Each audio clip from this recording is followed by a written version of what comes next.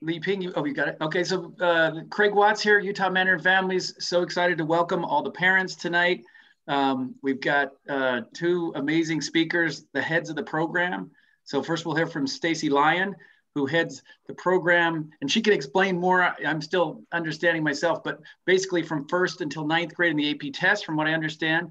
And then we have Gao Laosher, who is over the bridge program, and she'll speak beginning at 8 o'clock. So basically from 7 to 8 p.m. We'll be talking mostly about 1st through 9th grade up through the AP test with Stacy. And then from 8 to 9 p.m. we'll be talking with Gao Laosher.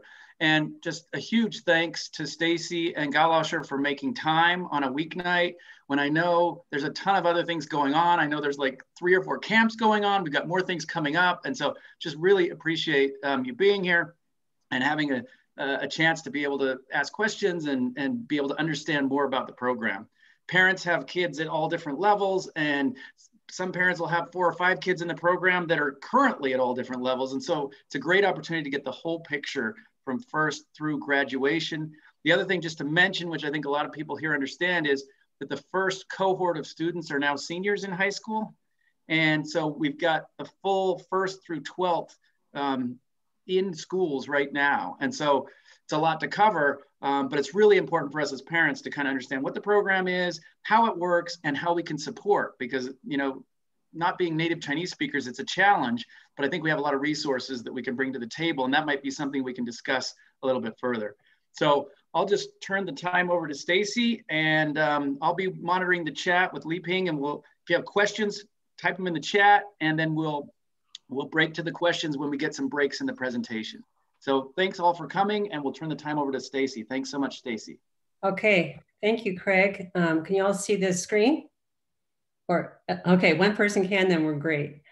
All right, thank you so much for taking time out of your busy lives with kids and everything else that goes along with that to join us and in supporting the Chinese Immersion program.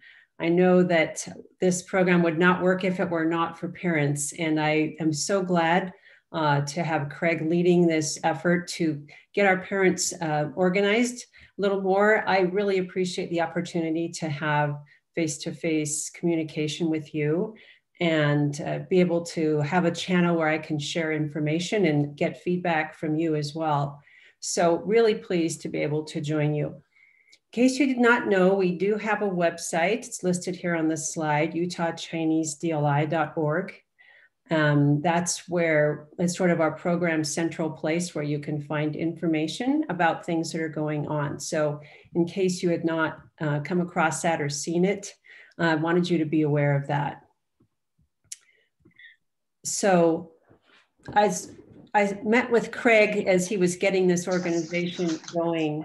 And I said, this is, you know, we're now moving into the phase with our first cohort of students in 12th grade and ready to graduate, where I feel like it's, you know, we are shifting gears now that we're in our last, we've done this first cohort of 12 years. And so I said, this is Utah DLI meets the world. It's time for us to really focus not just on our classroom, but on the things outside of the classroom that are going to make our classroom experience more meaningful for our students.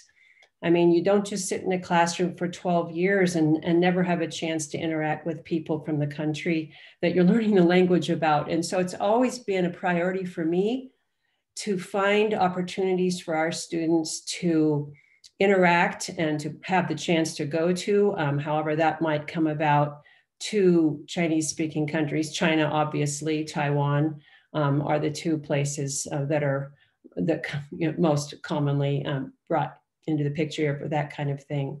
So tonight we do have a special guest that I would like to introduce from China. Just a little background first.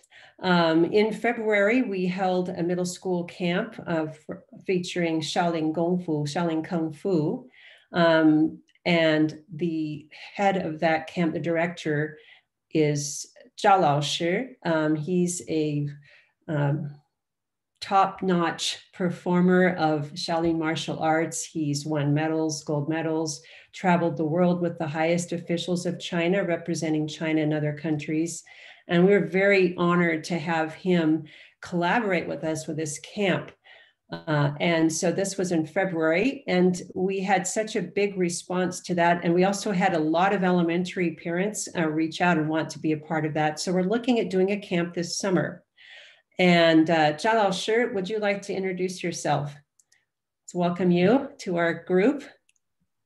Okay. 大家好，我叫赵居明，我来自中国河南登封。Hi everybody, yeah. Glad to see everyone. Nice to meet everyone. I come from Henan, Shaolin Temple. Yeah, I really enjoy communicate with all the kids, share the Chinese Kung Fu. We will plan, more share the Chinese Kung Fu culture. I hope the Kung Fu can bring the healthy and happiness for all the kids, all the children. I hope we can enjoy that. I hope more chance to share the beautiful culture with everyone. Thank you, everyone. Thank you so much, Zhao Laoshi. Should do my salute.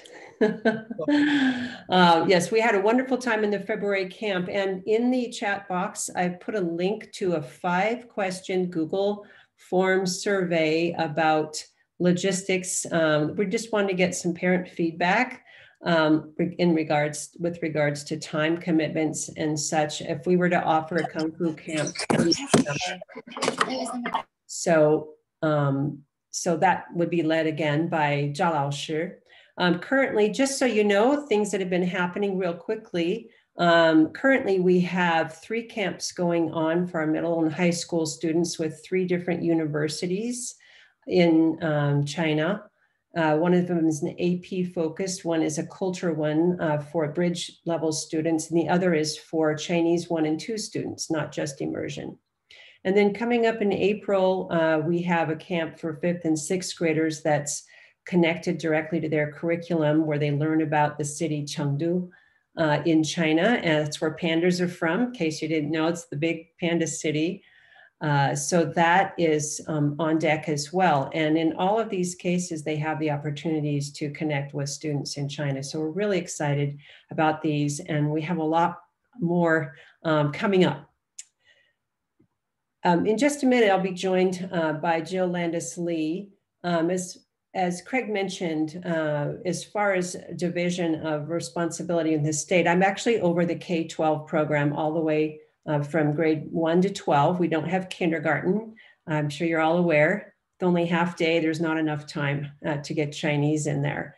However, the high school piece, the bridge program, is not administered through the State Board of Education. It's administered through the University of Utah's Second Language Acquisition Center. So Jill Landis-Lee is the director for Bridge, and in a minute she'll speak to us with a little bit more about that.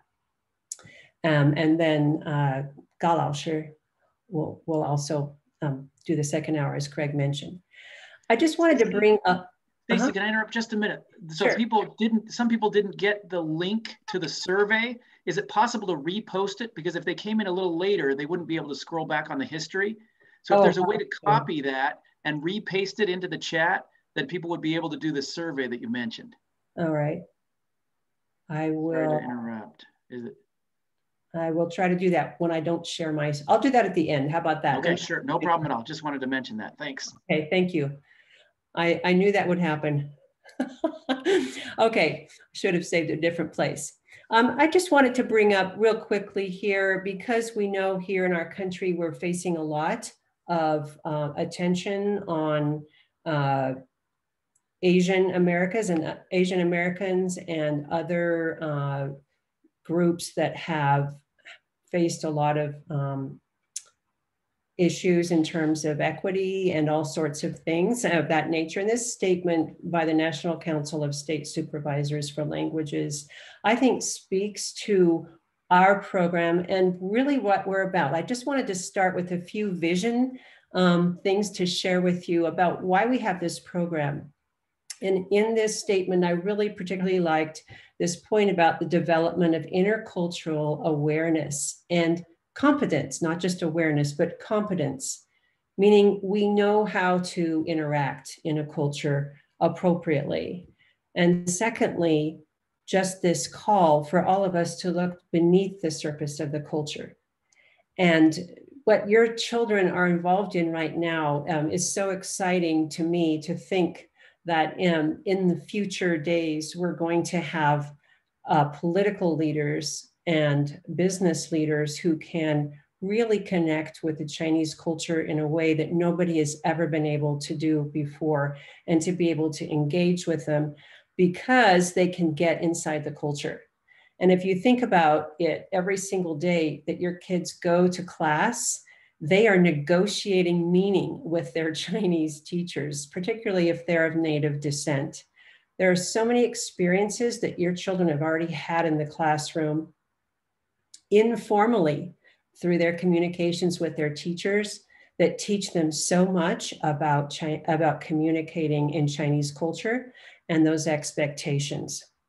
So initially, Governor Huntsman was the person behind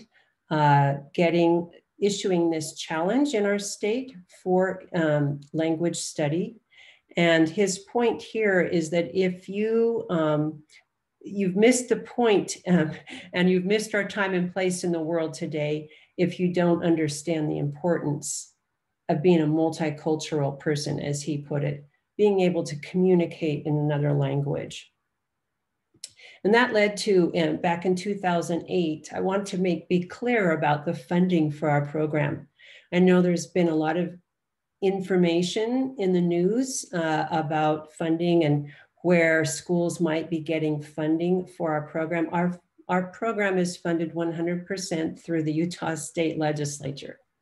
And every year the budget comes up. And so it's something that we have to lobby for and prepare for. So when it comes time again next year, we hope to have more people participate in that. We have funded the program initially at $100 per student. Right now it's about down to $69. And so we are putting together strategies next year to hopefully be able to get that back up to the level that we need it to. But all of the funding, just to be clear, comes through our state legislature. So back in 2009, the quote from John Huntsman was given at what was called a World Language Summit. And they brought together from Utah, they brought together business and education leaders and government leaders all together in a big summit to talk about the future of Utah and what the needs were economically for our state to be able to succeed. What came out of that was what was called a World Language Roadmap, and I can provide you with the link to that at a different time, Greg, if you want to put that up there. This is what I would like to see revisited as we move forward, because for us to really help our students prepare for the future, they go to the Bridge program, they go to university, and where they're going to take their language and what they need to do with it is out in our community. And so these conversations need to be revived again, I feel, for us to really take things to the next level. This slide is just Governor Herbert's endorsement for world languages in Utah and how critical they are to our success.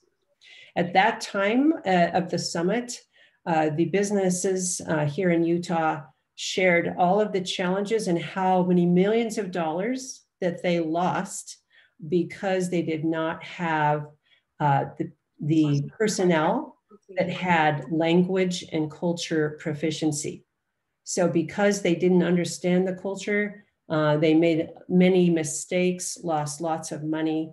And so, this was one of the things that was part of that conversation. Well, our kids haven't hit the market yet, but they're getting close. But this was exciting to see last week, just that Utah's economy in the US is ranked number1, and our education is ranked number3. So for me, I feel like, and we all know how business in Utah has attracted so many international businesses. So as a program and as a leader of this program, it's really my hope, my desire that we can continue to build our connections within our local community so that our students don't need to wait until they graduate, but early on in junior high and in high school, they have opportunities for internships and ways to interact in our community that will really take their language out of the classroom. So what I tell our teachers is that we're building a world-class program. What's world-class? It's, you know, we have the highest standards. We need to shoot for the highest standards, and we need to hold our teachers to the highest standards in what's happening in the classroom. So just to share with you where we are, we started with 6 schools, so probably around 200 students. I don't have the exact numbers from the first year, but on this chart, you can see currently where we are. We have a total of 83 schools and 18,137 students. As you can see, every year we're adding around 1,700 students to the program as they go up. And those first 2 or 3 years, as we built up very, very quickly. And we've maintained that momentum all the way through. In fact, to the point that we had to freeze our elementary school growth at what it is, 32 right now. So we could manage the secondary as we began to expand. So just a simple graphic here, which you all probably have seen before in other meetings. When we are in elementary, we're able to teach subjects. We have the perfect 50-50 model where we have math and science, as you all know. 7th and 8th grade, we call that the continuation because we cannot keep that 50-50 model. And then 9th grade is focused on the AP language and culture type of content and preparing the students to enter university level study. So is Jill here? Speak now or forever hold your peace, Jill. Okay, if she shows up, we'll come back to her because she's not here. Okay, do you want, maybe you can check and make sure she's got the right link. Okay. And that way, as she comes later, we'll pop back to her. Okay. The key part on this slide is that we really want to emphasize is that we have a K-16 vision for this program. It's not intended to, okay, you go to high school and then what? So the bridge program that Galalshir will be talking about will explain a little more about how we prepare and our students to connect up with that program. Yes, please feel free if there's certain questions, Craig, to jump in or whatever. I just because I get a lot of questions and people aren't always sure how things work, I thought I'd just share the org chart here, how the program is set up. On this chart, there's Mr. Carl Bowman is the person over all the world languages in the state. Each of the languages, we have 6 languages, Chinese, Spanish, French, German, Portuguese, and Russian. Chinese is the yellow. So here I am with my team of 4. And each of the languages has a team. What does that team do? We're here to support each of the schools your children are in. We're to support the principals in implementing the program and support each district. So we're here, we identify the curriculum, we set the standards, and then we support. We don't do the hiring, that's done by your principals. We do the training for your teachers. We work with the English partner teachers as well. So we are in close communication with all of those people. Just so you know, we have very close relationships with them and trying to help them support the teachers to support your kids. So this is just a sort of a reiteration of what we just saw in terms of numbers and students and school districts. And I know that you've got a map on the website, Craig, with those as well. But this is the scale of this program, just for perspective, there's no other program like this in the country. So as far as Chinese immersion goes, we have the largest scale program. And there's only one other state that has a state administered immersion program. So, and that's the state of Delaware. Not quite as large as Utah, not that we're even large. But to be able to have that level of support is a big bonus for us. And as a result, we end up helping many of we end up working across the country actually with other DLI programs across the country, where it may be just a couple of schools in a district. So the network of Chinese DLI schools in this country is pretty close. And we work on a daily basis with people all over the country. To operate a program like we do with this size, we have what are called fidelity assurances that are set forth through the state. This is an agreement by all the districts on how they will implement the program. And this is tied to the funding for the program. So this assures us the program is being implemented with fidelity. So it contains things like the number of minutes that are devoted to each subject, the standards of 100% target language in the classroom, and those sorts of things.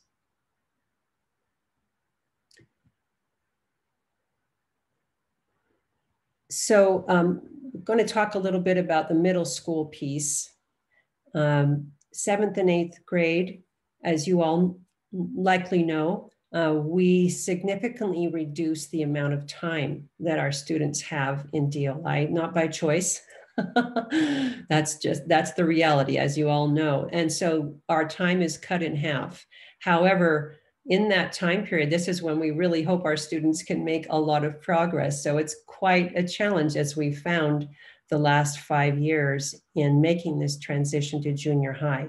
The focus in the 7th and 8th grade is on deepening their language, our students' language skills, and fine-tuning those, along with broadening their cultural understanding. And this is because the AP test is focused so much on culture. And the 9th grade is also, that whole curriculum is aligned to preparing for the AP test. So unfortunately, and I'm going to say unfortunately, just because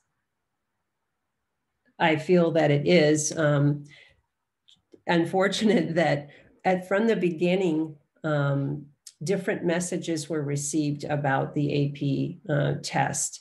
And, you know, people may have felt they were promised their children were going to pass the AP test in 9th grade. So I just wanted to provide a little perspective on the AP. In a minute, I'll share kind of how we've done the first 3 years and where that's going and what we continue to do to build on that.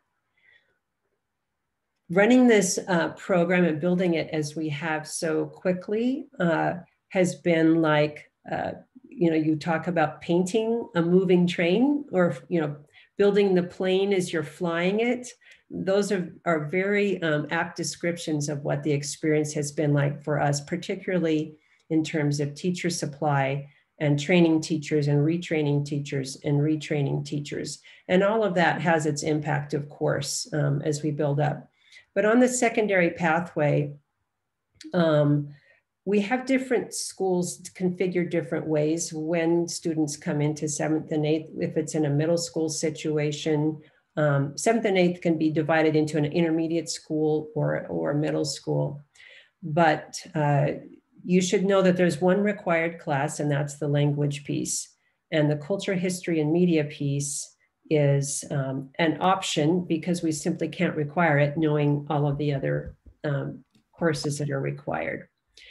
But the thing I was going to just say earlier about AP was that I would prefer that people just set their sights on 10th grade for AP, and I'll tell you why in a minute.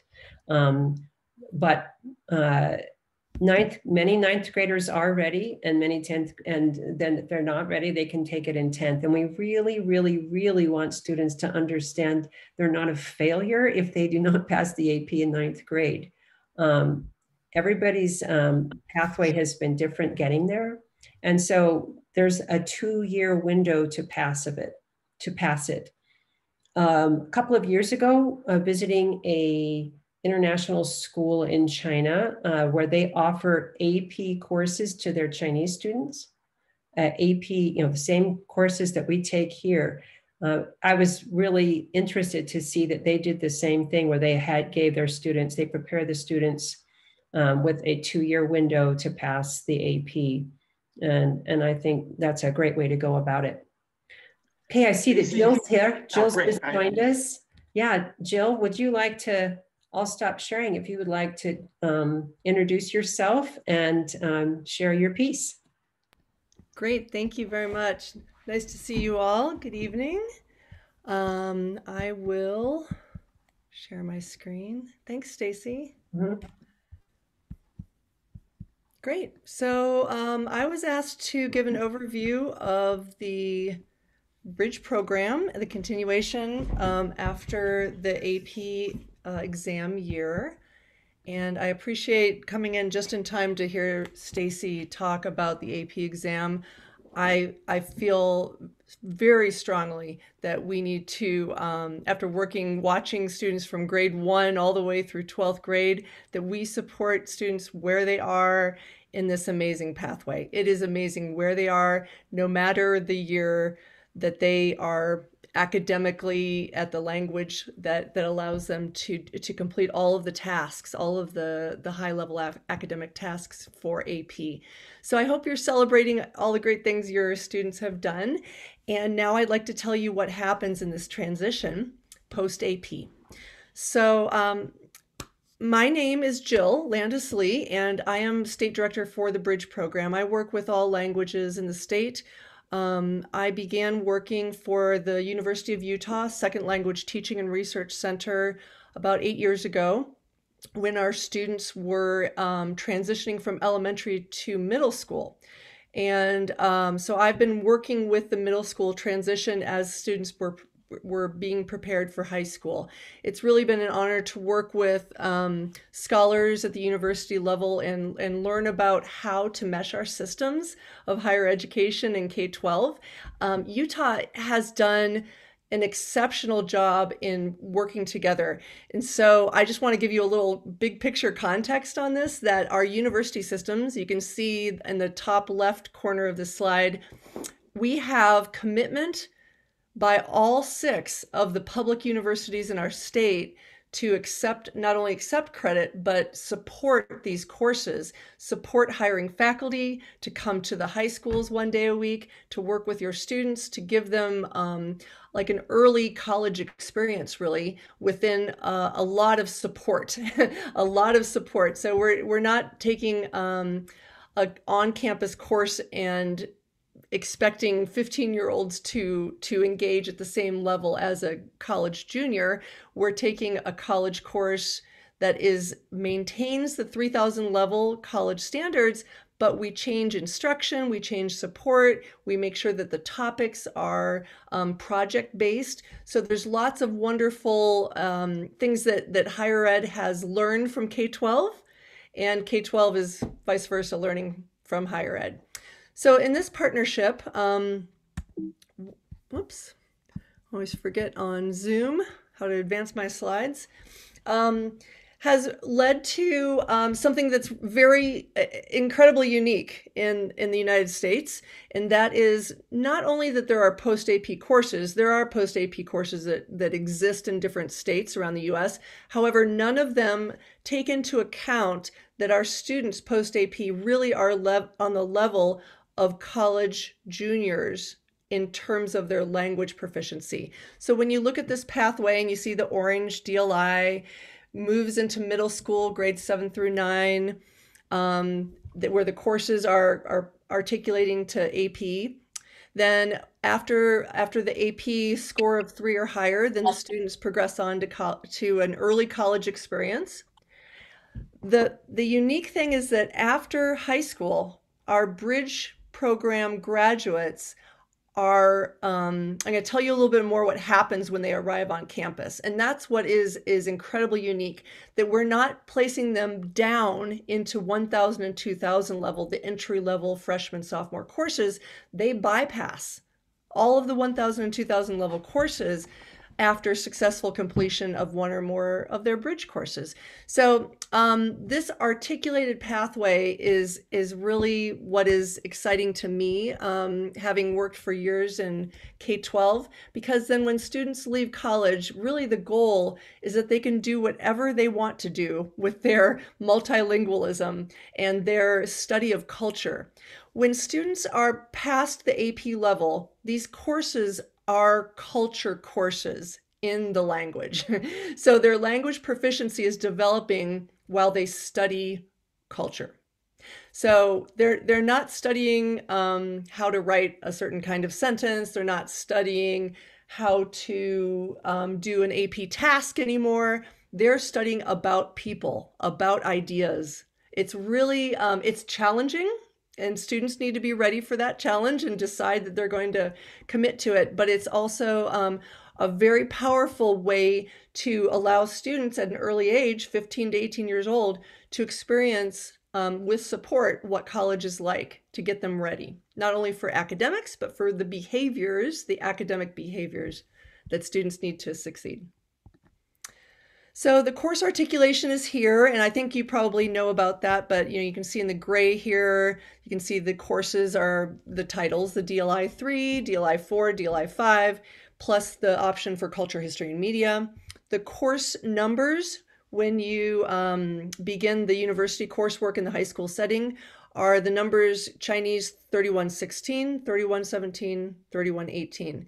And then I will show you where you can go on the website, on the Bridge Program website, and begin. I hope you spread the word. This is something that we work really hard to get out to parents. It's been difficult to spread this resource of where do you go on our site or in the state to see what happens when you arrive at college. So that's the next step I want to show you. And there is a resource for you. Oh, okay. This is a very quick overview. If I were going to sum up what the Bridge program is in about 5 quick bullets, they are university learning outcomes. They're university content. Second key point is that these courses and the credit for 3 credits for each course per year are accepted in a degree pathway, as I said, in all 6 of our public institutions. All of the private institutions will also look at the syllabus and determine alignment to their existing pathway, but public and private work differently. So, for example, with BYU, certainly with their fabulous language programs, they have all agreed that they will look at the syllabus and they will determine the fit. And that's a normal thing for either private universities or out-of-state universities.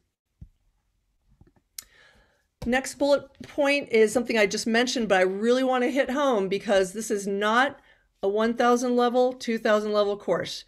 The fact that these courses are numbered 3,000 level are part of what make them incredibly valuable in terms of credits, in terms of degree pathway, and having an accelerated college experience. Potentially allowing students to, well, yeah, I'll tell you more about this, but yeah, some benefits at college. I'll get there.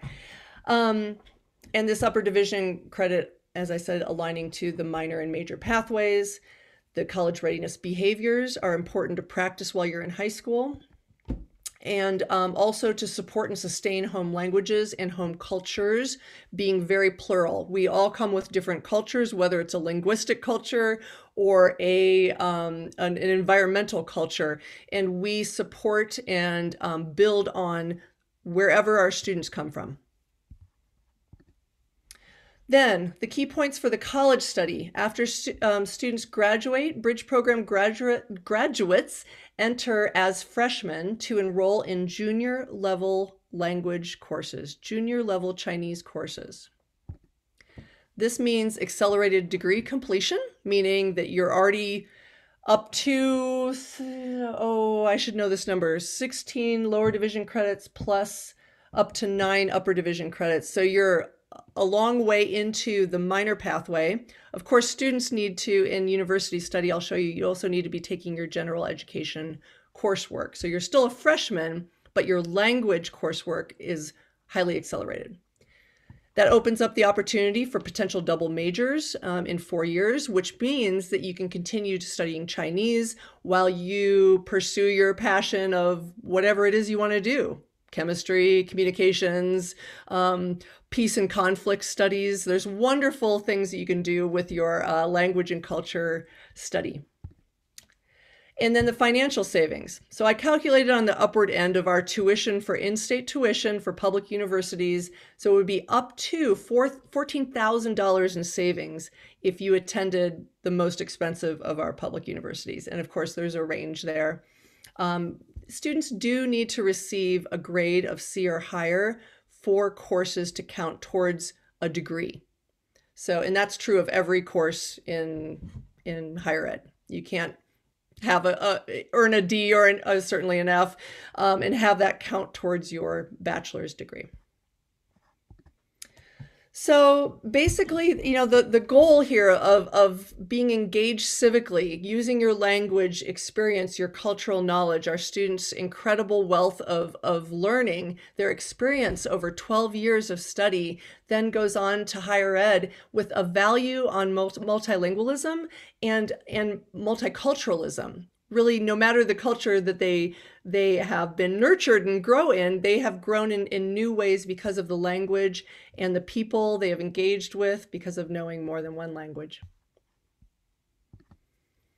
And the heritage language pathway is definitely part of that. These mesh into a whole system of K-16 pathway that we need both native English speaking students, we need native Chinese speaking students to enrich what we learn from each other and students from all over. So in a nutshell, this is kind of our system. So you start in orange in elementary school, you have gray middle school time where students can access when they're ready to access the AP exam, which then opens up the door to the early college and then articulates seamlessly into actual on-campus college and university study. So this is the resource I want to show you, and I'm with the Zoom screen. I don't think I can copy this. Galosher put the link in the chat. So the link you got there is in the chat. Yeah. That's what I'm going to do, but I'm going to have to stop sharing. I'm going to have to get out of my presentation. I already put. You got it? Oh, Jill, thank you. I already. Oh, you yes, already put in the chat. Okay, thank you, Chi. All right. So this link here is what I'd encourage you to have your children play around on. And of course, you may want to do that, but I want to emphasize how important it is to get your kids on these sites in 10th, certainly by 11th grade. Have them begin to click around on all the links that exist on this document that I'm about to show you. Because when we ask students to continue on to this next level, which is a rigorous level of study, we need students to decide why they're here. And I got to tell you, having taught adolescents myself for years, we need to give teenagers in junior high and high school the prompts to decide why they're going to engage. What will you do with this? What might you do? And we need to give them some tools to start exploring what new avenues, new things are they going to explore and study in college that involve Chinese? Instead of saying, you know what, you got to take it. And you can still say that. You can still want them to take it. But we need to really, really allow adolescents that space to decide how this fits in with what they aspire to be. What might you become? What is this going to bring you? What could you do? And if they start looking at the links on these documents, they're going to start linking to the different universities, and they're going to see programs, and they'll link to something else, and they'll see a list of majors, and they'll go, oh, I never knew I could use Chinese for that. And it doesn't matter if they choose that thing that they saw when they were in 10th grade. It matters that they begin looking. It matters that they begin seeing how language and culture study can be used in all different interesting ways that they may not know, exist for them in their future yet. So when you go to this minor and major, this red bar that's across our home page, then the next thing that it will bring you to is this PDF. And you'll need to download the PDF. And that is a running document. And the page 1 looks like this. And it's this is just a snapshot. It's not the whole thing. Otherwise, it would have been so tiny. But then you can see at the different universities, the public universities in our state, which degrees are offered. If you go down, this is again just bubbling, making it really large, but it's just a Word document that's made into a PDF, and you'll see all 6 of our universities, and you can find what's really key here is that your child will have, and you will have, an actual name and an email of the person to go to who should advise you as a Bridge program graduate. Don't go to general advising for Bridge program advising. You need to go to someone in the Department of Languages. And those people are ready for you. They have the pathway set. They know the courses. They've been involved with our curriculum development, and we work with them all the time. What can happen inadvertently is you go to the normal freshman pathway, which is general advising, like you don't have any college credit or very little, and you just show up as a freshman. Normal freshman entry is going to place you right into a 1,000 level course, but your students are not at 1,000 level courses, and general advising may be confused still because the universities are so big. There are some people who have missed that Bridge courses are very different, and they are accepted. So this is an important link. The other thing, I just did a quick snapshot of an example from UVU. Their Chinese minor and pathways, which of course link to a major. The goal is to link it to a major. So it will tell your student that if you took, let's say, the maximum number of Bridge courses, you can take up to 3 courses, 9 credits, then your next course will be Chinese, the number Chinese 3050. That's the one to take. You don't have to wonder what to take. You don't have to say, maybe I want to take 3040. Don't take 3040. You have to take 3050. And so this is our attempt to really spell this out so that kids can maximize the benefit. So you know what's next and you can pursue the minor. And UVU also happens to offer something called a Chinese Studies minor, which is a little bit different from Chinese language. So those are things that your students will need to start exploring. You can actually, at the advisor, the email, you can make appointments while you're still in high school and meet with the college advisor and ask questions and say, I think I want to go to Weber State. What do you have going on? Tell me about how this works. I mean, they're happy to meet with you early. We're also organizing, hopefully we'll have an online event with some of the college advisors this spring, I'm hoping. And you can get on or see recordings if you can't join live. So here's a quick example. Two of our universities so far have actually created an actual website page that's specifically for Bridge program graduates. So the U of U link is there, Weber State's link is there, and you can kind of see how this looks. But it's new, it's different. It's not for on-campus students who have begun Chinese at the 1,000 level on campus. It's specifically for our Bridge program graduates. This is an example of a pathway worksheet. I don't know if for those of you who completed a degree, you probably worked on something similar to this, but you have to get this sheet of paper and you submit it and you declare your intent to continue with this minor, and you have to do that. So this is an example from the U of U. It's the first one I've seen on a website. Everyone has one, but it was nice that this was published and it's available to look at on the website. And I'm playing around with my Zoom settings so I can see everything on my screen here. There we go. And then this is how it would continue to complete a major. So as you go along, remember, beginning a minor in a major pathway is different from earning a bachelor's degree. They connect. To earn a bachelor's degree, you would declare a minor, and definitely you have to declare a major, but students also have general education coursework to complete, which is the normal 1,000 and 2,000 level coursework. So I think I have one more slide. We're just showing the phenomenal growth and the promise of the DLI and Bridge Program pathway. The first year we began Bridge Program courses in 2016. We just had 4 high school sites, about 100 kids.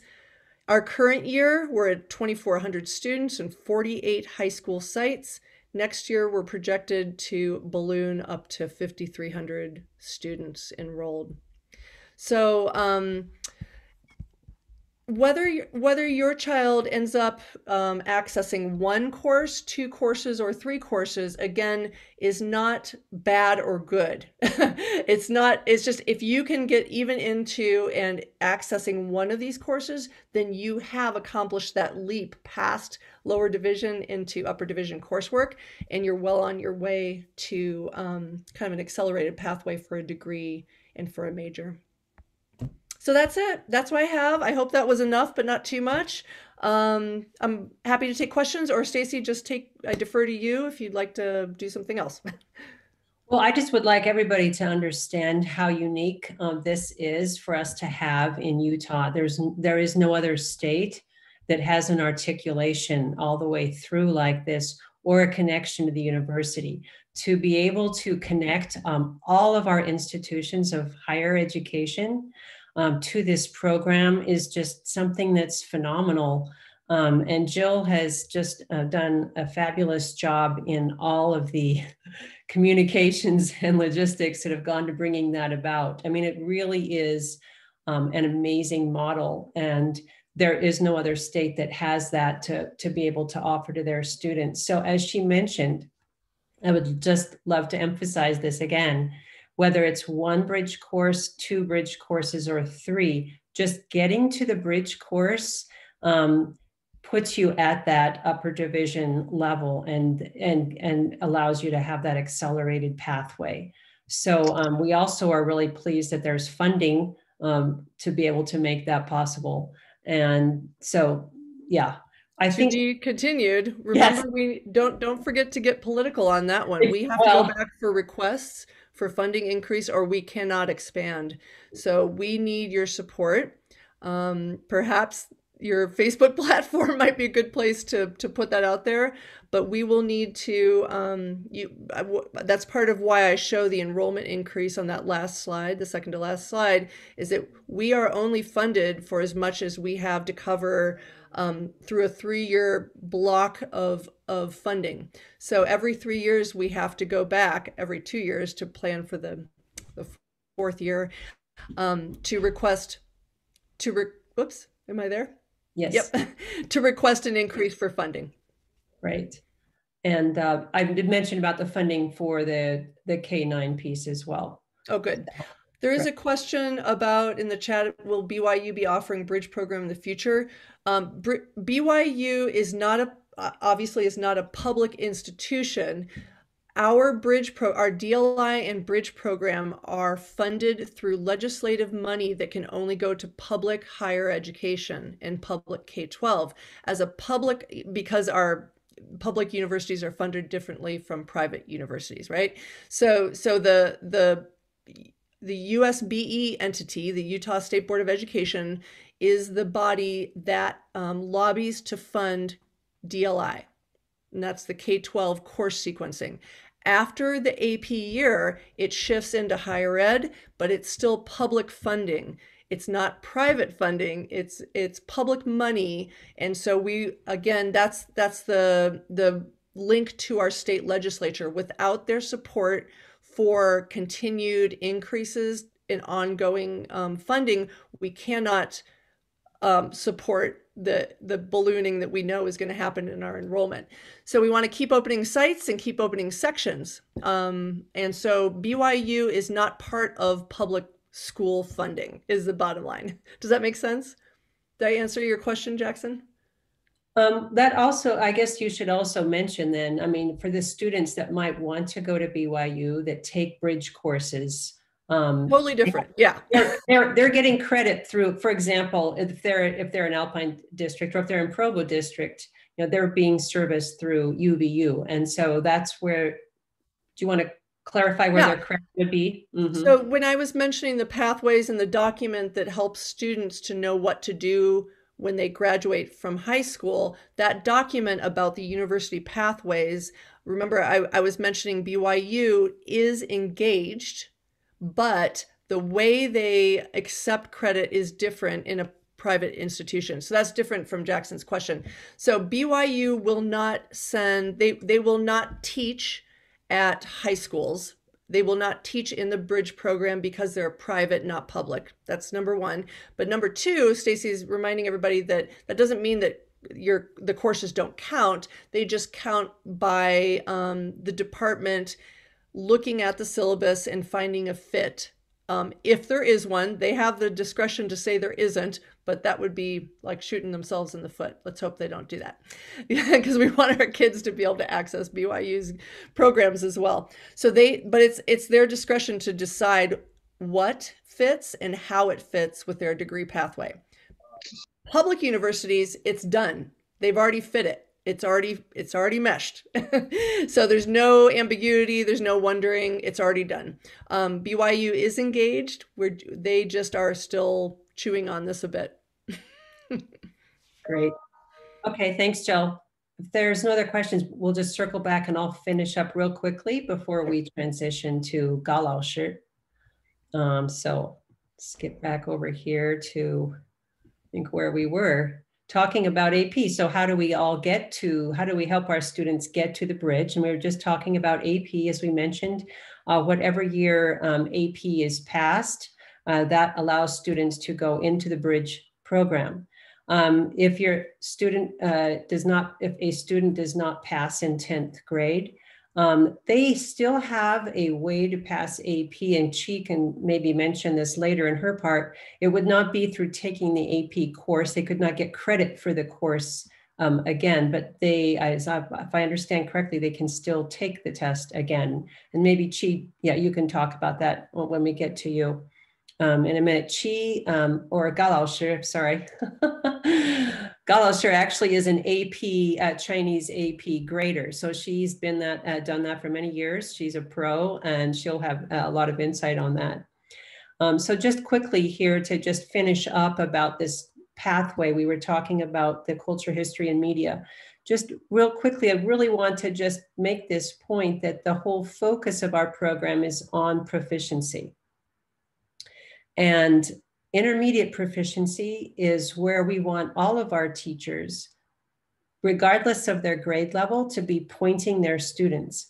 First graders can, even in their beginning stages, they can do tasks and say things that are at an intermediate level, as long as the teacher gives them that opportunity. And so this is where we try to help our teachers focus their instruction. And what are our standards? When we talk about intermediate, what does that mean? So the standard that we use is one that's determined by the American Council of Teachers of Foreign Languages. We affectionately call it ACTFL. Nobody wants to say any long names. On this graphic, you can see we start at the bottom, the lowest level of proficiency, and each one has 3 sub-levels, low, mid, and high. The high level of one is basically about the same as the low of the next. It just depends on which one they spend the greater percentage of time in. But you can see that this cone spreads out. And what that tells us is that as we go up, things become more broad. There's our foundation that we started with has to broaden out. and the spaces between them also broaden. So it takes longer to progress from the levels, from one level to the sub-level to the next as we go up. So just because we were able to get from novice low to novice high in, you know, a year or a year and a half or two, the intermediate level takes a lot of time. So when we talk about proficiency, this is a simple definition here. It's what you can do with the language, not what you just know about the language, and in real life situations. And so this is when we really know. Just like first time I went overseas, I had just started learning Chinese, and you find yourself in a situation that you have no idea how to navigate. I remember way back when that happened to me, and I had to go to the post office, and I thought, I don't even know the word for stamp, or, you know, whatever. This is back in the day. And so how you use what you know to navigate situations. So this example here is just to say, we want our students to be driving the car, to be using their language, and that's what these assessments measure.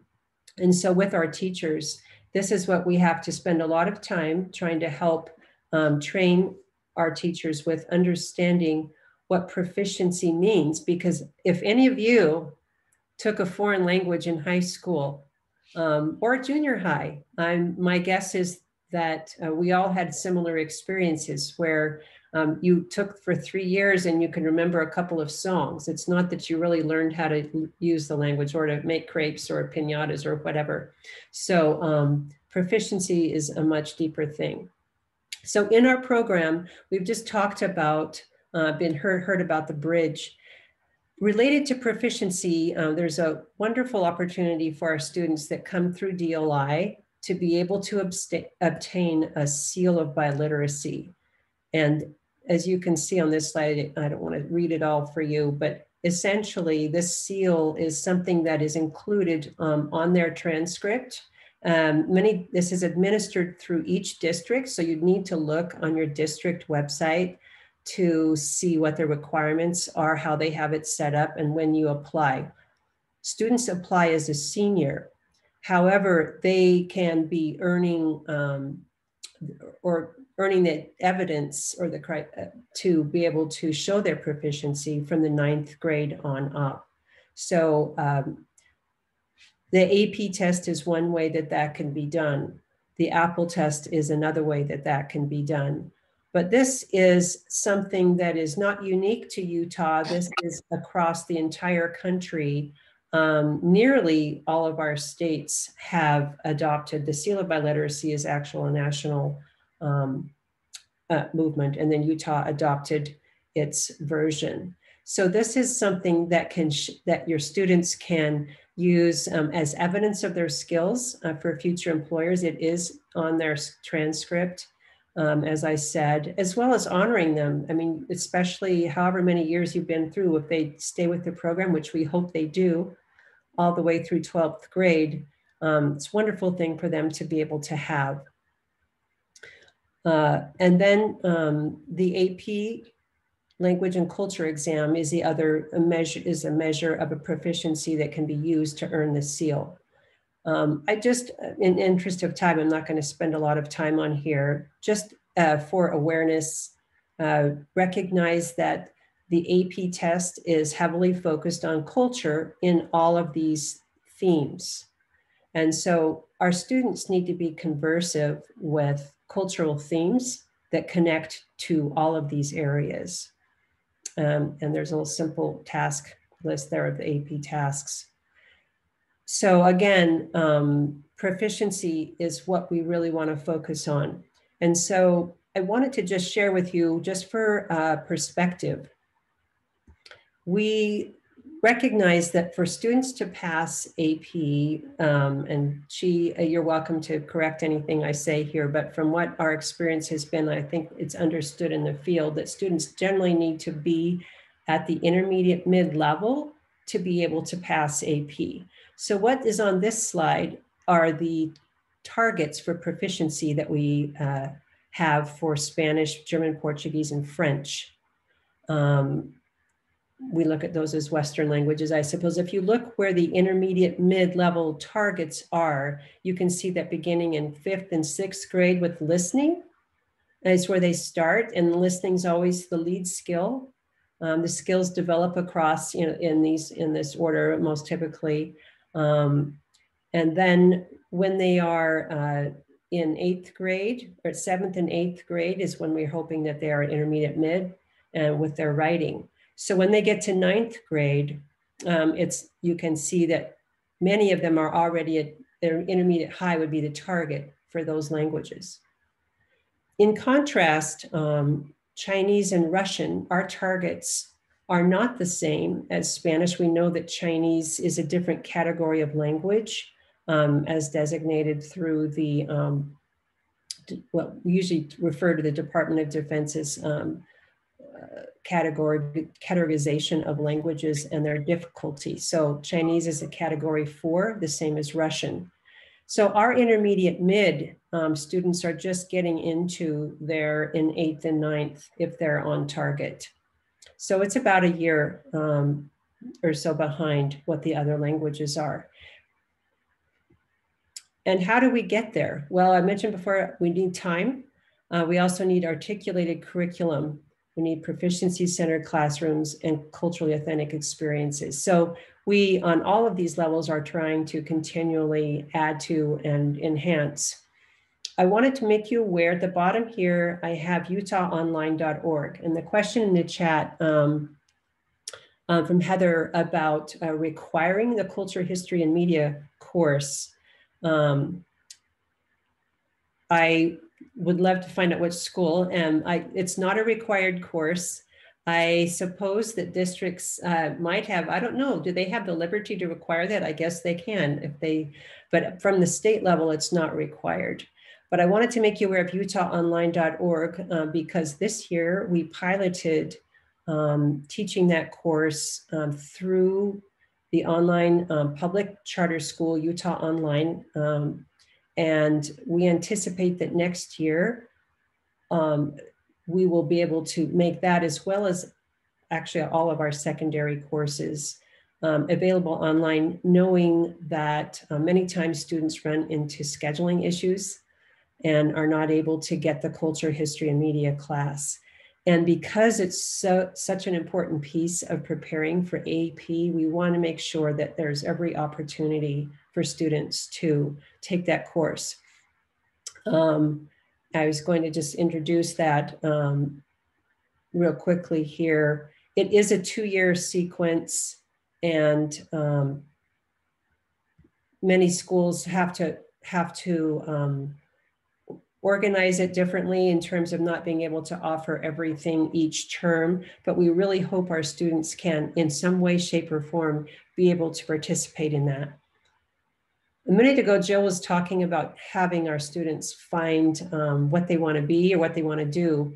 I think it's been my feeling that our students from the beginning, it's my goal that they find a passion, that they find something in Chinese culture that gets them excited, whether it's pandas or whether it's the Sichuan food or whether it's face changing or whatever it is, that early on we give them enough opportunities and exposure before they get to middle school. And this is one reason I'm excited about our 5th and 6th grade camp. This is the critical time, as you all know, if you have kids that are at that grade level where they are trying to decide, do I really want to keep doing this? Like, I did this for my mom and dad, but now there's a lot of other exciting things. So we want to help them find things that they're really excited about. Just going to hop down here to AP. So that's it on the culture, history, and media. UtahOnline.org is going to be offering that again next year online, as well as the language courses for students that might be still doing online learning.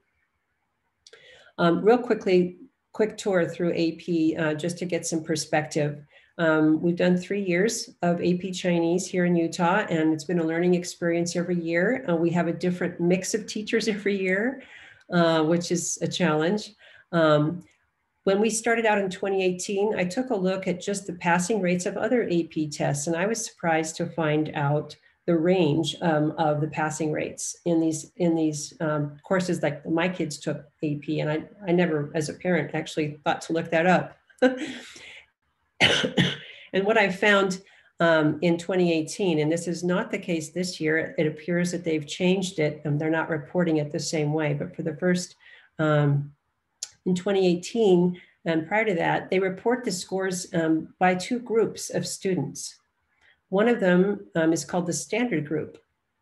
And that is the group that our students belong to in 2018, which is basically students who are not heritage, not have Chinese heritage. And the rest of them are heritage. So they have Chinese background. Why would they do that? This is just this was 2017, for example, that where I have an arrow here. This shows that the passing rate for the non-heritage students was 70% and 92% for the heritage ones. And this was the 28 non-heritage pass rate was 68. So you can see the majority of students taking the AP Chinese test are of Chinese heritage. And so that was a way that they have reported things up till now.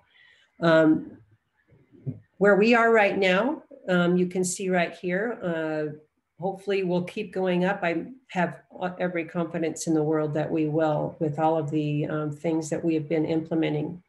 We've got new curriculum. We also have developed some new Canvas courses from our teachers who had really successful AP classes to share their secrets with all the other teachers. So we've got very articulated supports for the curriculum. We have a new curriculum that we're piloting with 7th and 8th that's directly aligned a little more explicitly. And we've also understood as we've grown that AP is not just a 9th grade teacher's responsibility. It's every grade level's teacher all the way up. And so this year we began training, we offered training to all of our teachers from 1st grade on up for AP. And Galao sure helped us immensely with that so that everybody understands how we all fit together in the whole pathway. I'm just finishing what I hope for our students as we started out with, I shared a number of the camps that we're doing. There are a lot of things that we will be introducing in coming months to continue to support our students outside the classroom. Mentioned about the transition to middle school and helping our students have opportunities before they get there, having AP Chinese prep camps, experiences, authentic experiences abroad. We hope those are coming soon. Next fall, we'll be having an education fair. I'm working with the embassy on that right now for opportunities for internships and study abroad, as well as our local community. So there are so many ways we want our students to be able to take their language out there and meet the world. So thank you for all of your support in helping us meet our goal of becoming a world-class program. Chi, I'll turn it over to you. Stacy, maybe just one question just came into the chat. Finding out about the camps, like there's going to be more coming through the line, like maybe a Chengdu camp? Right. Okay. So the protocol for the camps is that we will always send it to administrators first and teachers. And so we always will go through the school channel, but as soon as we have a camp, we will definitely be working through this organization, through Craig, to advertise that. And with each camp, it's the collaboration has been a little different picture. And so the word has gotten out differently. Our 5th and 6th grade camp filled up in one day. We had 100 slots and we eventually just had to close it before the deadline. So we anticipate there will be a number of them coming up, and we'll definitely get the word out to Craig as well. At the same time, I send it to the schools. So from both ways. Thank you for the question. I'm so excited to have this group. there are certain things I can share and others I can't. So this is great. Thanks. Thanks so much, Stacy. And Gao Laoshi, we'll listen to Gao Laoshi talking about the bridge program. More details there. Thanks. And questions, feel free to type them into the chat, and we'll try to ask them when we get a break. Thanks. Thank you, Craig. And thank you so much for giving me this opportunity to give you a brief introduction to the Chinese Bridge program. I hope I hope you are not that tired. So if you want to move around, it's fine. Please feel free. We've been through like a Zoom for whole year, so we know how difficult it could be staying, in front of the computer and then watching, like looking at the screen. Okay, so like what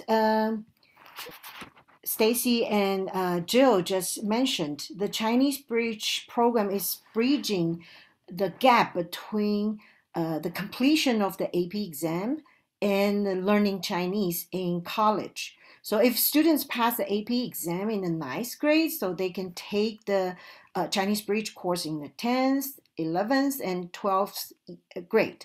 If they take the test in the 10th grade and then pass it, they still can take the bridge course for 2 years. And we also have students who pass their AP in the 11th grade, so they still can have an opportunity to take the bridge course in the senior year. So this program actually serves not only the students in the DLI program, but also the heritage learners, and maybe also some students who started to learn Chinese in the middle school earlier. So the opportunity is kind of open to all kind of students from different routes. So that's what I want to share with you. And so each year, when the students finish the course, since it's a concurrent enrollment course, so which equals to the 3,000 level college course, just like what Jill mentioned. So then students, if they pass the course, they can earn 3 university credits per course, plus 1 full high school credit for each year. And then this course is not like a college course, because normally the college course is like for semester. But this course is kind of full year of study, which can support the high school setting. So that's something a little bit different from the usual high school course.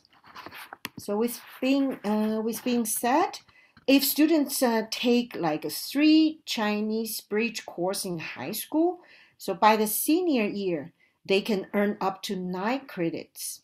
So all of these credits will be recognized and accepted by all 6 public universities in Utah, like what Jill just mentioned.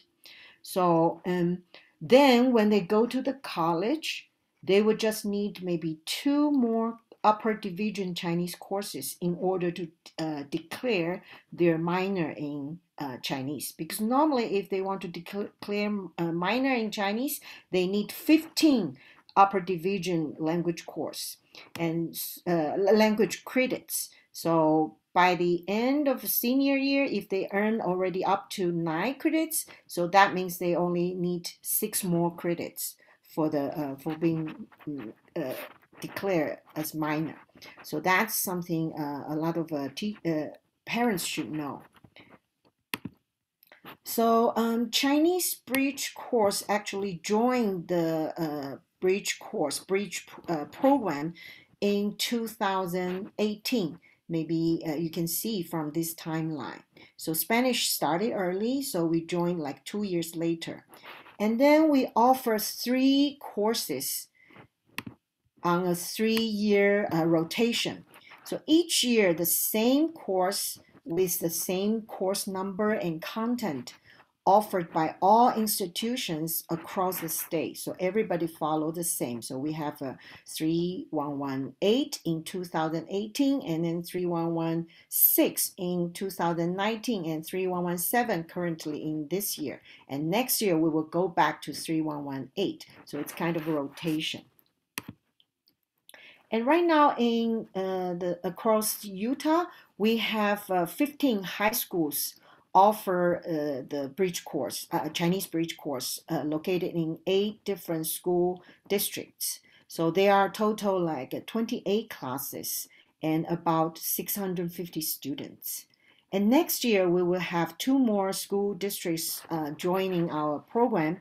And then there will be around 24 high schools offering the Chinese Bridge program, about 44 classes. But I'm not so sure how many students will be, because depending on if they can pass the AP or not. So this is the brief number for that. So since this course is kind of like a concurrent enrollment offered by the universities, so that's why we follow the co-teaching model in each classroom. So the co-teaching model, that means the course, each year, the course is called co-planned and co-taught by 2 different teachers, one from university and one from the high school. So then they co-planned and designed the lessons together, and they jointly discuss student performance and instructional needs, and also provide feedback on student performance in a regular basis. So normally it's weekly basis, but in the class, and then it's like whenever both teachers are in the class, they can share the responsibilities and then offer like provide feedback to students. So this is the co-teaching model. And then actually we have 5 main goals for the Chinese Bridge program. The first one, of course, to enhance students' Chinese language proficiency and then cultural competencies. So this is our number 1 goal, like what Stacy just mentioned to you, show you the target, the proficiency target across Utah. So our main goal is to enhance students' level to be in the advanced level, which is a little bit higher than the AP requirements. And then the second one is that we hope to provide students with higher order thinking skills, which can help them deal with the real life situations and to solve the problems. So that's our main goal too. And through discussing some complex cultural and contemporary issues, we hope to expand student horizons and prepare them for college readiness and global readiness. So finally, of course, we want to cultivate our students to become like future leaders in all different areas, different fields, with 2 language proficiencies and cultural competencies, as well as a global view. So that's our goal for the Chinese Bridge program. And how we are going to achieve that one. So now I'm going to introduce you give you some brief introduction about our course for each year. So this is a Chinese 3116. So the title for this course is Exploring China, Past, Present, and You. So basically we cover 4 units: Chinese history, Chinese etymology, about the Chinese words, how they developed, and then Chinese philosophies and internationalization of Chinese Western interactions in the history. So then I would just show you one example of the assessment. We call it unit performance assessment. So this one is the assessment for the Chinese philosophies unit. So we organize a town hall meeting for students to discuss with each other about the ancient, how to apply Chinese philosophies to manage the pandemic situation effectively in the community.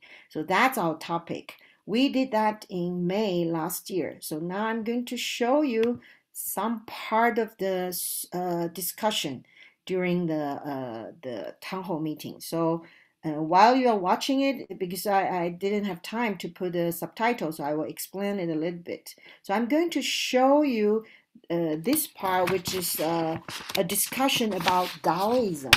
So how Taoism can be applied to deal with the pandemic situation in the community.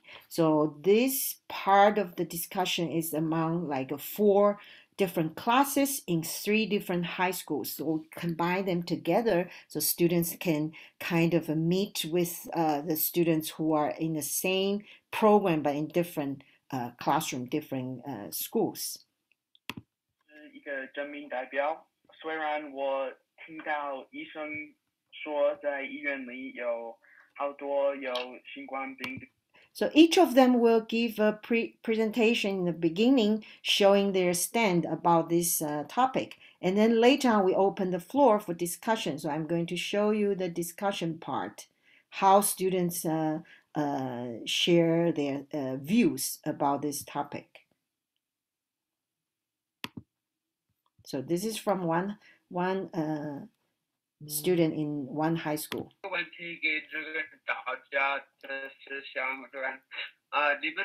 你可以说你们的好处，用道家的思想的好处和坏处吗？ So he mentioned that please explain why do you want to use Taoism, and then what's the advantage and disadvantage of doing that in the community to deal with the pandemic. 我觉得用道家的好处是人民都有更多的自由，没有人让他们在家隔离。So she mentioned that Taoism is giving people more freedom. 大家隔离激励他们 So the government can encourage people to put on masks and keep this distance. 很严格的 So they don't give the very strict rules. 就是你给人民自由的话，一定有会一些人用他们的自由做不安全的东西。So this person say the disadvantage is that if you give too much freedom to people, and then they might destroy the community because they don't want to follow the rules. 对，我也想了，道家是有很多的好处，但是也有很多的坏处。Okay, so this is something like among all different kinds of opinions about this topic. So you can tell how students participate in discussion and in a unit performance assessment. So this is this year's course. So we also have 4 units.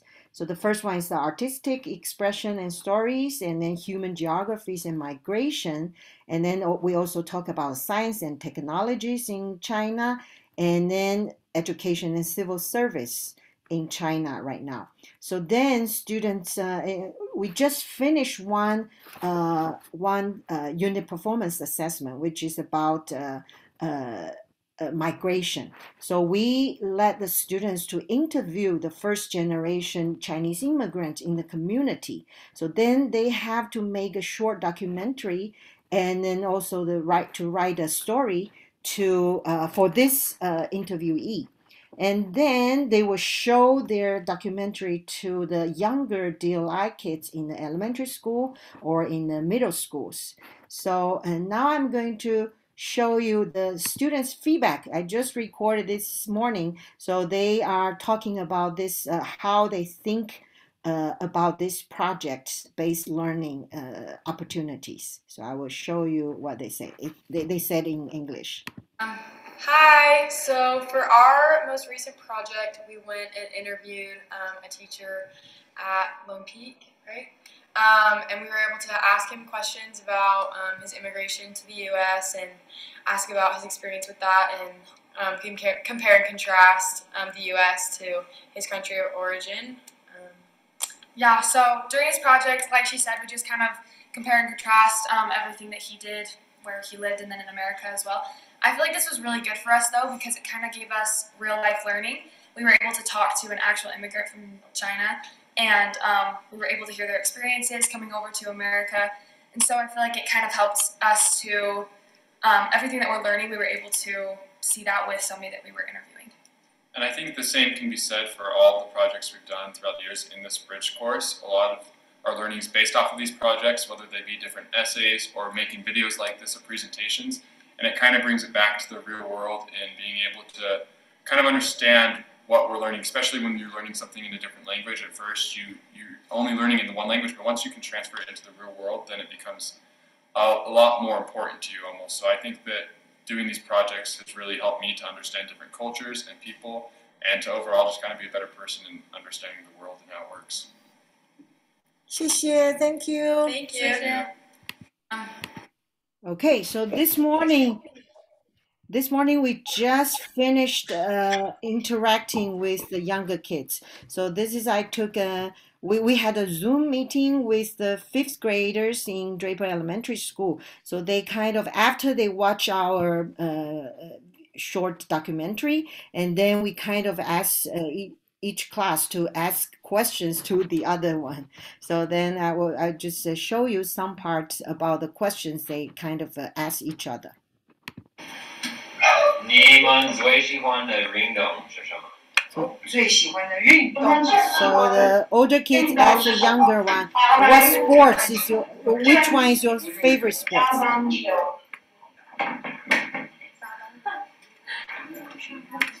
他用整个句子回答哦。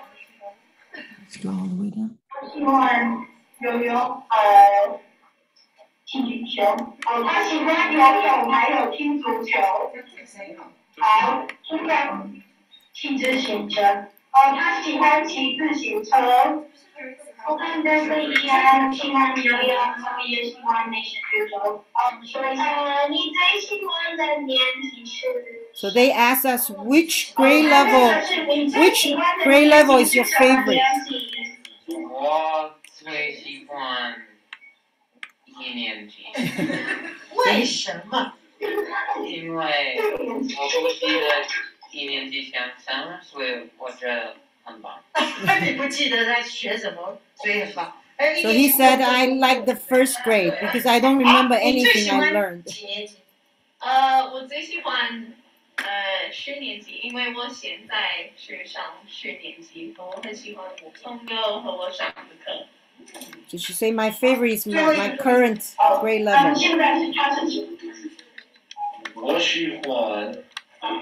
我喜欢10年级，我可以开车。他现在可以开车了。 So he said my favorite is the 10th grade because I can drive now. So they kind of share with each other what they think about their life. So we had an interaction about like 15 to 20 minutes this morning. So, and we also did that with the Draper Park and Middle School, like with the 8th graders and also the 6th graders. And on Monday, we also interactions with the 4th graders in Draper Elementary School. And then the other part of the other region of the bridge program they did with their the schools nearby. So they all did some interactions with the younger kids. So that's the purpose, because we want to bring the whole program together, and we want to show the younger kids how they are going to, how they can pursue to the upper grades. So that's why we arrange these kind of interactions among each other. And then this is the 3118 class, which we will cover or we will teach next year. So it's about the pop culture, Chinese pop culture. So it's consumer, like consumer culture, folk cultures, and performing arts and visual arts in the modern Chinese society. So, and one of the examples we did Socratic seminars. So they discuss about the folk cultures in China, and they had really great time. Like 2 years ago, they did the same curriculum. So, and maybe as you may have found, the progression of these 3 courses is from like ancient history to Chinese legacies, which connect ancient history to modern cultures and technologies. So that's the concept behind those three courses. So thank you very much. So now I will open the floor for the question and answer. So as Jill mentioned, this is our bridge website. So you can go to the website and then find out more information about the bridge. And if you have any questions regarding the Chinese bridge program, please feel free to email me. So this is my email address. And thank you so much. 谢谢. Thank you, Gao Sure. Thank you, Stacy. And the parents, appreciate everybody sticking in. Covered a lot of material, 12 different grades and lots of different programs from elementary through the junior high, middle school, through the high school, which is the college courses. So this is a chance for parents to reach out. And I think we're a small enough group that you could maybe unmute your mic and ask your question, or if you prefer to put a question in the chat. But this is a chance for parents to mention things that are on our minds, and there have been kind of flows of conversation in the chat, which I think are useful. People are talking about like the culture class in middle school and whether that could be required, or is there a way to get, say, English language arts credit for the Chinese course that might enable the students to get more Chinese exposure in junior high. I sense that that's a topic that's on parents' minds, but I want you to take a chance and let us know what questions you have on the program. Is there anyone who's ready to jump in? Stacy, did you have something to say? I was just going to say, I was reading, there's a couple of questions there. Again, on the culture piece, right? We really do hope that principals do encourage their students and make it possible for them to be able to take that. It's a little bit difficult, and some places have trimesters, others have semesters. But because, as I said, that is so key preparation, such key preparation for AP. So as I mentioned, the UtahOnline.org this year, it's actually been phenomenal as far as the online courses go run through that school. That the classes for Chinese DLI have basically no dropouts, where it compared to all of the other courses, it's really worked out well for the kids. So I always wanted to have an option. I'm excited that that's there. So know that that's there for the specific purpose of schedule issues, knowing how limited junior high schedules are. But by the same token, we do hope that principals are looking at how to be able to make it possible for kids to take that. And so if you have specific situations where you feel like you need some more support for that, reach out to myself and Li Ping. I didn't introduce her earlier. Li Ping, do you want to wave? Oh, 大家好. Hi, everyone. We should have had her in on this conversation. She's my secondary coordinator for 7th through 9th grade and doing a phenomenal job at that. She works very closely with all of the teachers. And so we are happy to work with you and in your community. If you feel like you need more support for that, or looking at how to provide different options, we know it gets, every school has a different scheduling situation. So there's no one size fits all, which is why we try to have options. But yeah. Can I just jump in quick? There's a question for Gao Sure here from Amy. She's written, how do you go about enhancing the high school students' language proficiency when they only have the class 2 days a week, for example, on an A and B schedule? Curious about strategies. What can we do as parents to try to support? I get the sense that, 1st through 6th, we're half day. It's a lot of exposure. We feel like we're making progress. And then you start to get into 7th, 8th grade, and the amount of time in class drops off. What strategies or advice do you have for us as parents to try to keep the momentum? Sure. Thank you so much. And I think the top strategies is application. So we try to help students to apply what they have learned right away in the class. So we encourage students to do we kind of do the flip classroom concept. So students will preview what they need to read at home through a special program. We call it the Pandi Reader. So they kind of preview first. So when they come back to the classroom, so we can focus on more about discussions. So through discussions, so they are applying what they have learned from the readings, and then they can make summary, and then they can discuss with like a through pair share, think pair share, and write. So we encourage about writing as well. So every time when they finish reading one paragraph, we encourage them to do some summary, and then we provide a lot of like questions with higher order thinking skills, like analyze things, synthesize things, and then also do the application evaluation as well. So that's why our students are able to use those things, what they learned through discussions. So that's our strategies. So it's hard. It's very hard. But yeah, so I think our students I think also part of the question is that with limited amount of time in class, because it's cut down more, what things can they do outside of class? You know, like for example, like Stacy's been organizing these courses in the evenings with China that are through the online or summer camps. I know some, for example, Chinese or Taiwanese, they send their kids to China for the summer, and sometimes that takes care of it, just having 2 or 3 months of really intense language. Any other advice along those lines? What can students do outside of class, or how can they be organized to be effective in continuing their language? Yeah, so that's why we also encourage students to join the camp Stacy organized for them.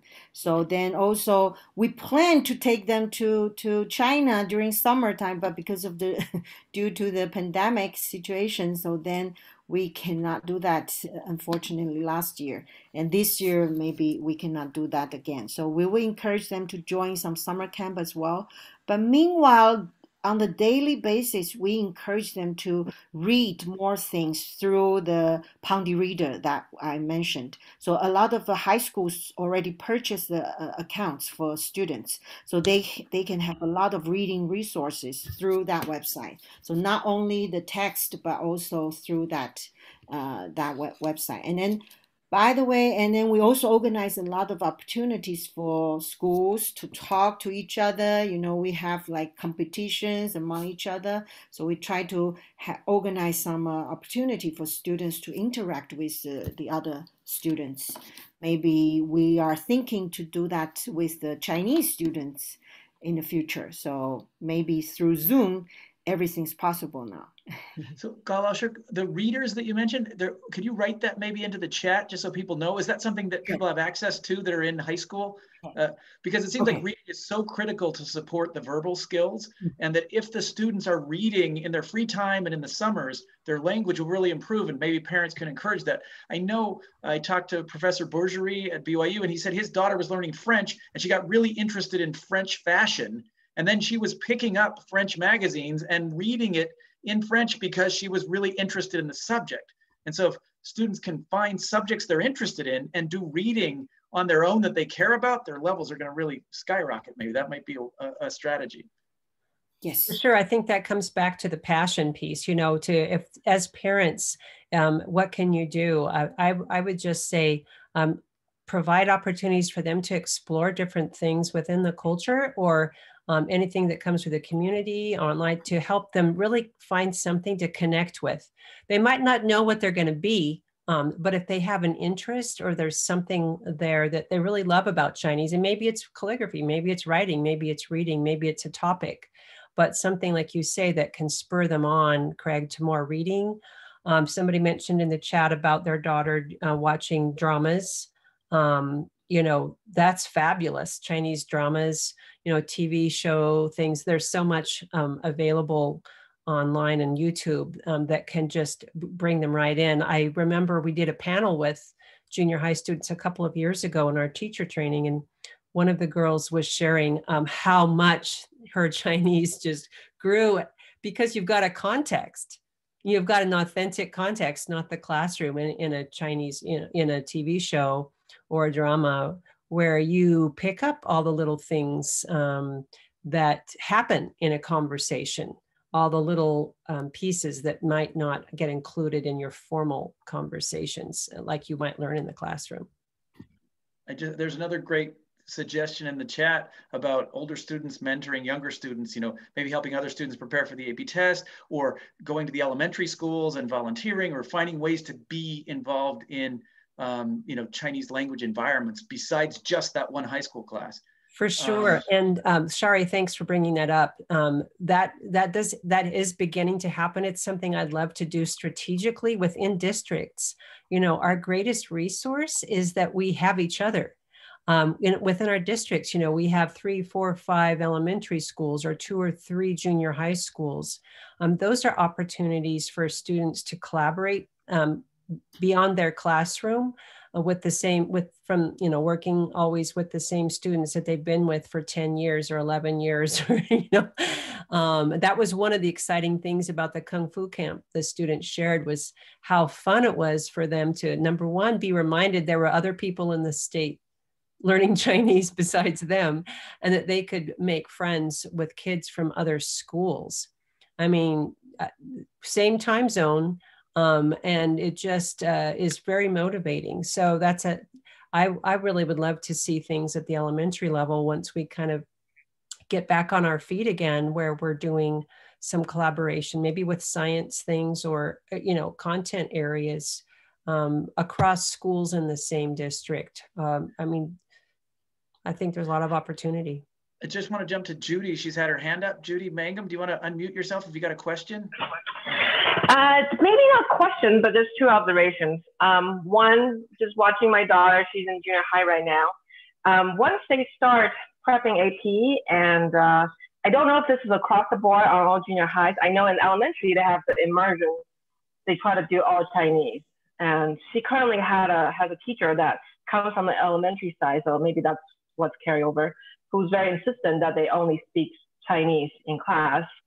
But like they're just concepts, especially AP vocabulary or some cultural ones that they, you know, no matter how well you're trying to explain in simple Chinese, it doesn't understand. Like there was one instance they were doing mianzi. And so she got in the class, she's like, oh, we talked about, I'm not sure what it is, but I think it's noodles. You know, so it's you know, saving face. And her teacher used an example about going to somebody's house and asking, have you eaten, or something like that. And so that solidified in her mind that it was about noodles. And so did everybody else in the class. So this poor teacher had gone 3 lessons. You know, she spent 3 lessons on this period, and, you know, they really didn't understand what she was talking about.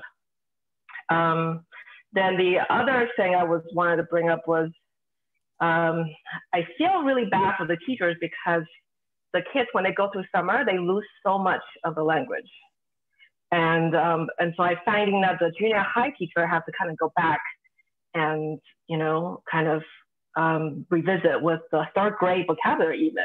But the kids don't understand that, of course. And so they said, oh, this teacher is teaching us 3rd grade language. And they go back to tell the parents that. And if the parents don't understand Chinese, then they start throwing the teacher under the bus, going, you know, why are you doing this to my kid? You know, but I speak Chinese, so I'm like, well, that's because you lost everything back in the summer, and so did all your friends. And so that's why. So I think maybe communicating with the teachers, finding a way to talk to the parents, because sometimes when I talk to the other parents, the parents don't understand that. They only hear it from the students. And so they have a poor reflection on the teacher, thinking the teacher is not doing a job teaching them junior high level stuff. Mm-hmm. Great comments, and it leads me to a thought that's in my mind, and maybe Stacy, you have some thoughts on the more successful programs. What do you see in terms of teacher, parent, and student interactions? Is there some kind of secret sauce that you see that we as parents could be involved in to make that kind of magic work? Because, you know, I think, you know, we have really, I don't know, like strong years and feel like things are good, and other years maybe not so much. I'm just wondering, in your experience here, what do you see in terms of parents, teachers, and the community that makes it really go well? Maybe that's an impossible question because it's such a big thing. I think it's an ongoing challenge. You know, and I think as teachers, the longer teachers stay, the better they understand how to make that work. And the type of communication culturally, I mean, it's a very culturally challenging thing on what you communicate and how you communicate.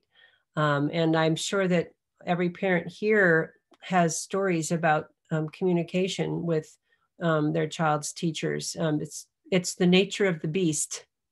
It really is. And I am so grateful for all of you parents for your understanding and your patience and your persistence and your willingness to step into this.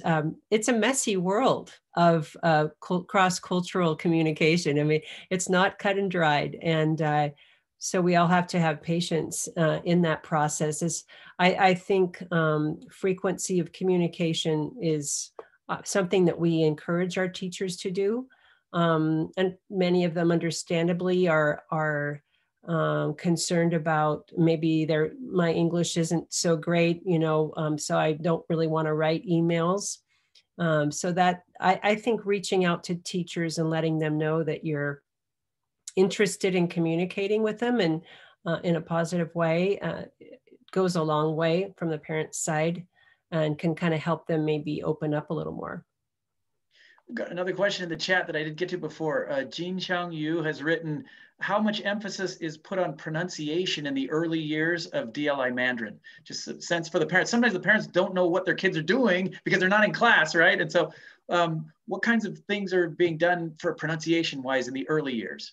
And it seems like listening is really important. They're hearing the teacher, which is a great thing, but is this an emphasis early on, or we just want the kids to get speaking?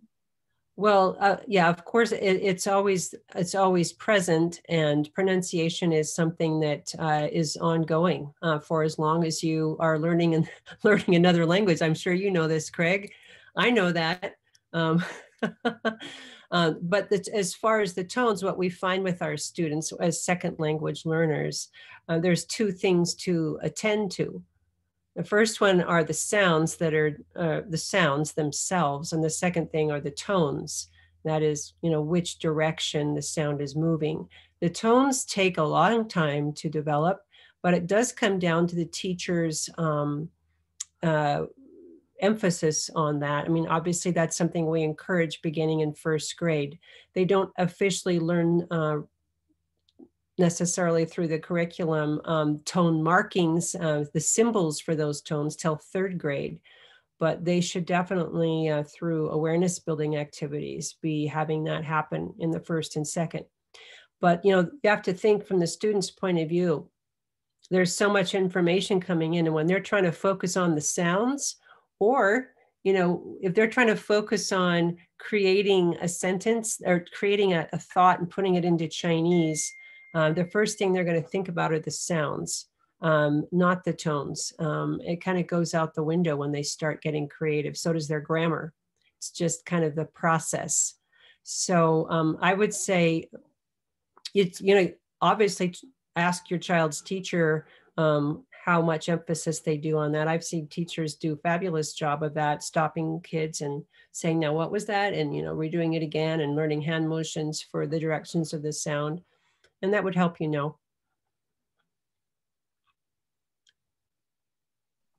Other questions? I've got a question, but I don't want to keep, I don't want to monopolize. If anyone's, am I missing something that's come in the chat? We've had some other great advice. Shari Taylor saying some great things in there.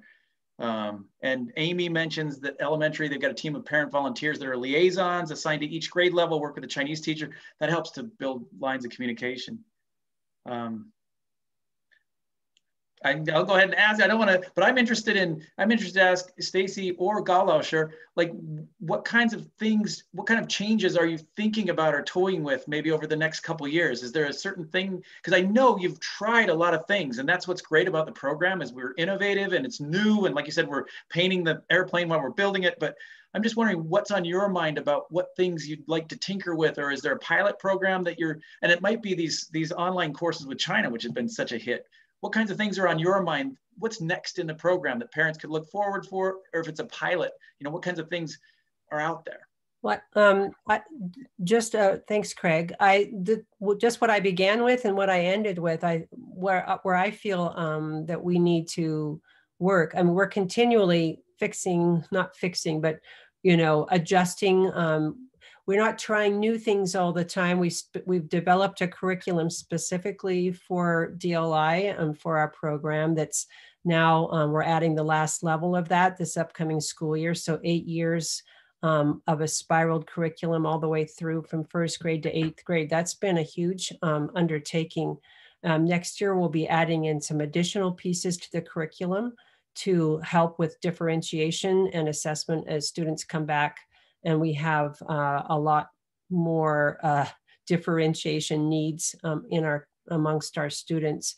You know, that's the curricular piece of it. But like I said, to me, it's not, this program isn't about curriculum. It's about preparing our kids for the world and what they're going to do with their language in the world. So the final slide that I had up there showed a number of those types of things to take them out of the classroom, to get them using their language in other contexts, whether that's going abroad or whether that's at home online with a camp, or whether that's in the community with an internship, but broadening our interaction with our local community and the international community is where I would like to see things go. Yeah, and then for us, we keep modifying our curriculum in order to update more information, and we learn from our previous experiences which part is not good and which part we should emphasize more. So that's why we are still modifying our curriculum. And meanwhile, just like what Stacy just said, we try to make our students have a connection with the community. That's why we want them to interview the community, the Chinese immigrants in the community. In that case, they can kind of reach out to the community and then try to learn from the people around them, like their neighbors or their previous teachers, or still keep the connections with those people. So I think that's one way we can kind of build up the relations with the community. Just like I think, just like somebody mentioned that Su Mama. So one of our school, I think they interviewed Su Mama as well. So Su Mama was our interviewee. So they kind of they also had Su Mama went to their classroom. I remember it should be in Alpine, the Orem High School. So Su Mama went to give them the New Year activities in Orem High School. And then I think she also went to Teamview High School to do that too. So I think community is our learning resource. So we try to encourage that. And we also encourage our students to do some volunteer jobs in elementary school. So some of my students went to the elementary school to work with the teacher over there. So they kind of interview that teacher as well, even though the teacher was not their teacher before. So that's another way. And then I think the main things we want to do is about project-based learning. So we want to create more real-life projects for students to show their works to more real audiences in the world. So maybe in the future we might create some website for students to post their works, and then so they can get more feedbacks from the audiences in the whole world. So I think that's our goal in the future. A lot of great suggestions, really valuing the heritage community, finding them in our schools and in our neighborhoods and connecting with them. Because I think a lot of times the heritage community wants to connect with the local community as well. And we can be the ones that reach out when we understand the value that they have. And it's a value to them too, to be connected. So I think those are great ideas. And that's something we can do right here at home. When COVID strikes, we can't travel and a lot of things are shut down, but trying to find those people in our schools and even just the teachers to make them part of the community, I think can help. So those are great ideas. Yeah. We're coming up to the end. Oh, go ahead. Yes. I say that's why our program is called Bridge program. It's not only bridging the high school and the higher ed, but also bridging our DLI program with the community as well. So that's our purpose of being bridge students. Yeah.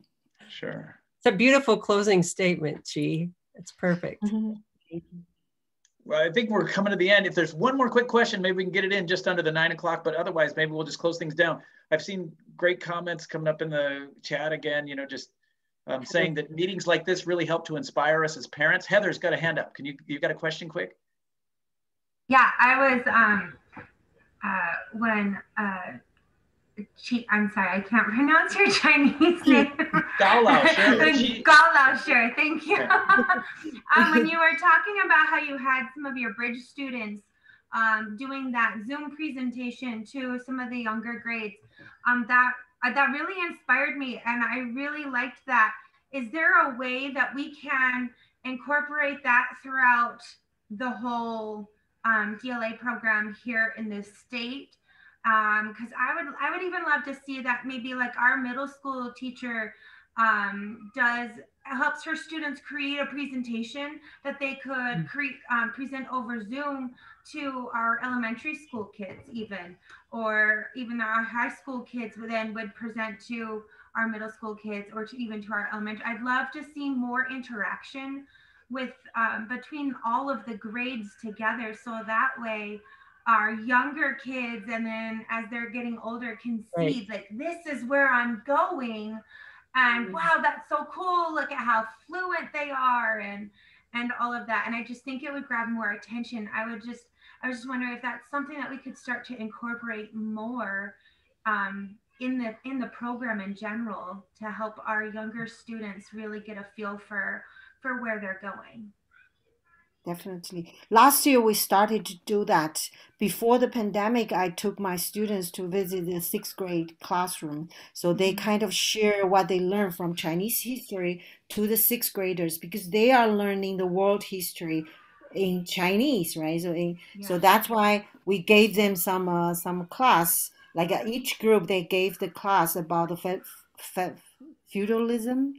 So this is a kind of hard concept, but through the students' presentation, the younger kids got it right away. So I think that's really good way to help the whole, the articulation among all grades together. So we will encourage that through the bridge program, but definitely I will encourage the teachers in the middle school to do that as well with the younger kids, and then come to talk to us in the future. I think, through Zoom, everything's possible. Yeah, absolutely. I know, and because like Craig and I were talking earlier, maybe a couple months ago, that I wanted to kind of pilot and start a club at our elementary school to kind of bring the school together as one, instead of having a Chinese side and an English side, and the kids kind of like butt heads and everything. I want to bring them together, and we're going to start a club and pilot it, and have our older grades teach maybe once a month or once a week a Chinese class to the whole school, like whoever wants to come and learn Chinese